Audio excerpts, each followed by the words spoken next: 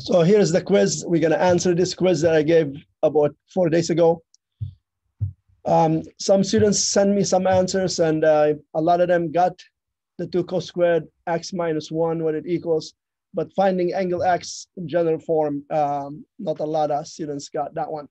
So the first thing we want to do with this one here, definitely this is the difference of squares right here. So I'm going to factor this as cos squared x minus sine squared x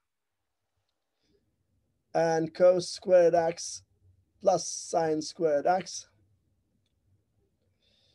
equals 1. Make sure you put that in brackets. Now, from your identity sheet, cos squared plus sine squared equals 1. So that's 1. You don't need that anymore. So now you have the cos squared x minus sine squared x equals 1. And what I'm going to do, I'm going to change the sine squared x to 1 minus cos squared x equals 1. Now, this negative is a sign changer, so that becomes -1. That becomes plus cos squared x, which will give me 2 cos squared x minus 1 equals 1. And therefore, the answer for the first one was 1. Now, how we find x?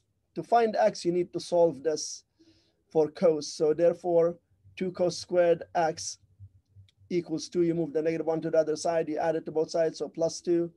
Divide both sides by 2. You get cos squared x equals 1. And therefore, cos x equals plus or minus 1. And therefore, x is 1 in here and -1 right there, and that will keep on repeating. So the answers will repeat every pi, because between pi over 2 to 3 pi over 2 there's a pi, and this wave will continue. So the answer will repeat every pi, and therefore this answer would be pi over 2 plus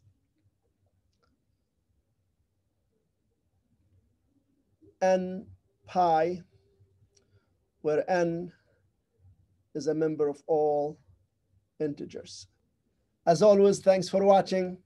Have a great day.